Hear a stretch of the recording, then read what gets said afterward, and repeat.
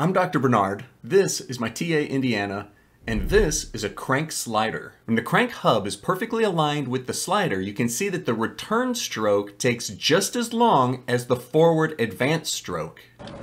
Ain't nobody got time for that. She makes a good point. Instead, let's design a quick return crank slider.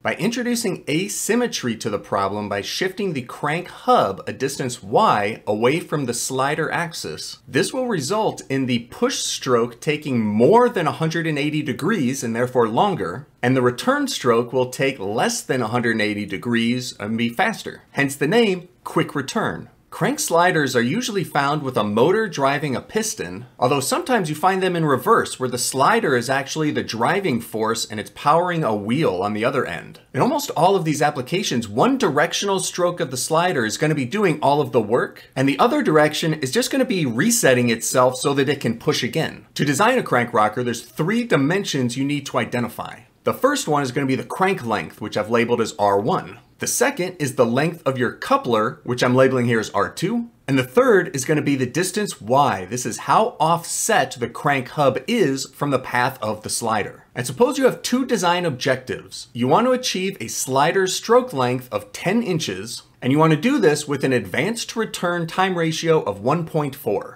What you'll find is that there's actually an infinite number of solutions to this problem, so we get to start off with a choice. You can actually choose any number you want for any of the 3 quantities. So for me, I'm arbitrarily going to choose a crank length of 2 inches. But later on in this video, I'll show an alternative, what would have happened if I had chosen a different length for this value. The sequence of steps I'm going to use to design this crank slider is going to be to first account for the time ratio in determining the toggle positions of the crank slider, that is when it shifts from push stroke to return and vice versa. Once I've accounted for the time ratio, then I'm going to solve for the coupler length, and then the last step is going to be to solve for that offset distance y. So looking first at this advance to return time ratio, which I'm calling Q, I'm going to define 2 angles. Alpha is going to be the return stroke, and beta is going to be the advance stroke, or the push stroke, or forward. For a crank rotating counterclockwise, this drawing shows the 2 toggle positions. And these toggle positions will occur when the coupler and the crank are perfectly aligned. The end of the push stroke and start of the return stroke occur when the crank and coupler are in their fully extended position. And then on this drawing, when the crank is pointed up and to the left, you can see the end of the return stroke, start of the push stroke, happens again when the crank and coupler are aligned, but this time the coupler is overlapping the crank. And what we know about these angles, alpha and beta, is that they have to add up to 360 degrees, and the ratio between them is going to be 1.4. That's the desired time ratio. A little algebra lets you find that you get an angle of alpha equals 150 degrees. So next, in order to find the length of the coupler, I'm going to be using this red triangle. The length of the right diagonal is the sum of the coupler and crank lengths. The left diagonal is going to be the difference, the coupler length minus the crank length. And then that angle in between is going to be 180 degrees minus the angle alpha. And the base of the triangle is the stroke length, which is one of our design criteria. And since I already chose a length of the crank, I'm going to be able to solve for the coupler length using a law of cosines. So here I've written in the law of cosines and substituted in the 10-inch stroke length and 2-inch length that I've chosen for the crank, along with the 150 degree angle for alpha. If you want to look in detail about all of this algebra, you may want to pause the video for a minute, but this single law of cosines gets me to an answer of 17.8 inches for the coupler length, leaving just one more piece to find, the offset distance y.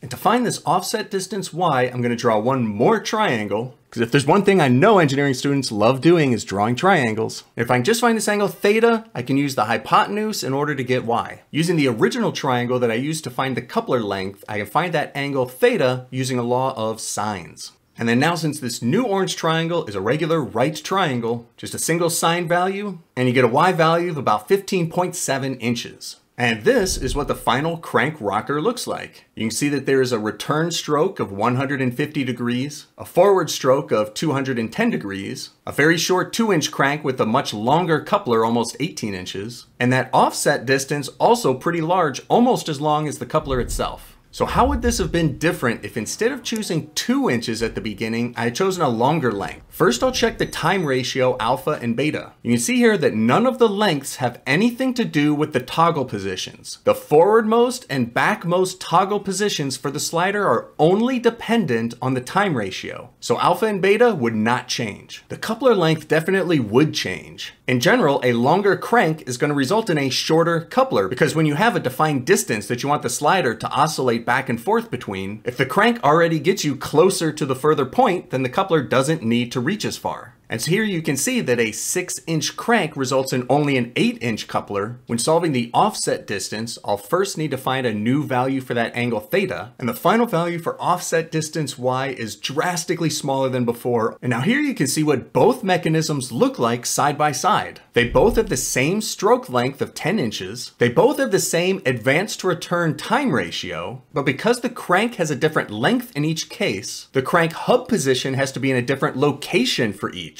And which one of these 2 designs is actually better is probably going to depend on the spatial constraints of your mechanism. If you want a much flatter design, you could go for a longer crank since you'll have a much smaller offset. But if power is a concern, that's where you may want to go with the shorter crank length. We normally think of leverage as being beneficial. Usually when you have a very long lever and you apply a force, you get a larger moment because of the added length. But with motors, the length actually works against you. When you're starting with a moment, the force you get at the end is the moment divided by the length of the crank. So a much shorter crank will usually give you a larger force at the end that is applied to the coupler. So for a high torque application, that's where you may prefer to have a shorter crank length and a much larger offset distance y. Last demonstration is going to be what would happen if you wanted a really large time ratio, say a time ratio of 8. We start off finding alpha and beta angles. You would need an alpha angle of 40 degrees to achieve a time ratio of 8:1. And if we draw a picture of what this might look like with an angle of alpha of 40 degrees, it seems like it should be possible to actually solve, right? I can still draw these triangles and solve for lengths that will make this work. But in practice, this is not what would actually happen. What would actually happen is at this 40-degree angle, the slider would be in the yellow position shown here. For any one crank location, there's actually 2 possible locations for the end of the slider. And you can find that just based on symmetry across this red dotted line. So if you actually built this design that based on this graphical technique seems like it should lead to an 8:1 time ratio, you would actually find that the point that you thought was going to be the max retracted position, one of the toggle locations, is actually just an intermediate spot, only a few inches from where you started. And so this is why there's a maximum value for a time ratio or a minimum value for angle alpha. Because you have to ensure that all of your locations are always going to be on one side of the crank position. Thank you so much for watching this video. I really do appreciate it. I'm snapping my fingers up here so Indy will look at the camera for once. If you enjoyed this quick return crank slider video, the next video that you should watch is going to be a quick return crank rocker. There's going to be a very similar graphical solution technique as for this one, but it's a little more complicated because you have 2 pin joint positions for the hub of the crank and the hub of the rocker. Thanks for watching and enjoy the rest of your day.